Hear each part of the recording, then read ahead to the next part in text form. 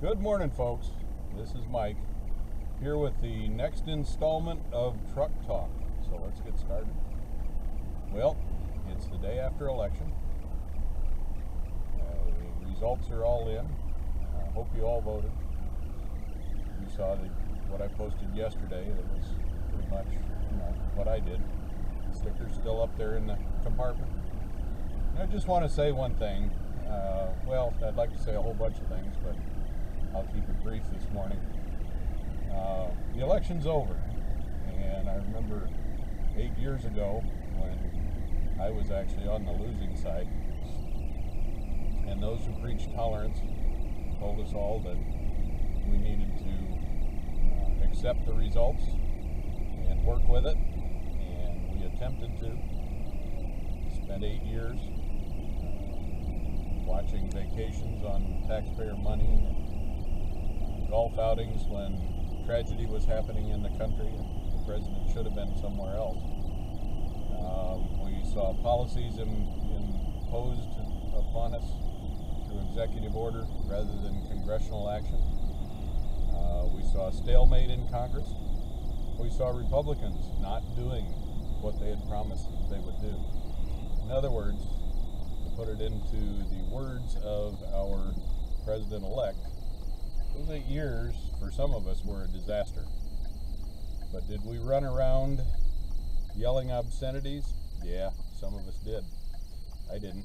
That's not the way it works. And unfortunately, there's too many good people that will not run for political office because of what happens and how nasty the campaigns get and how deep they dig into them. So what I'm asking the other side this time is to please heed your own advice. And I've asked this before, I'll ask it again. Why are those who preach the most tolerance or preach tolerance the most seem to be the most intolerant of an opposing viewpoint that's not their own?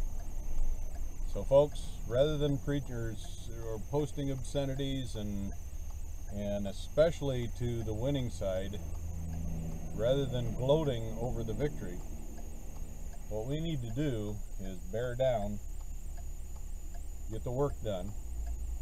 We need to come back to the constitutional principles of common sense, principles of self-reliance, and principles of responsibility for one's own actions.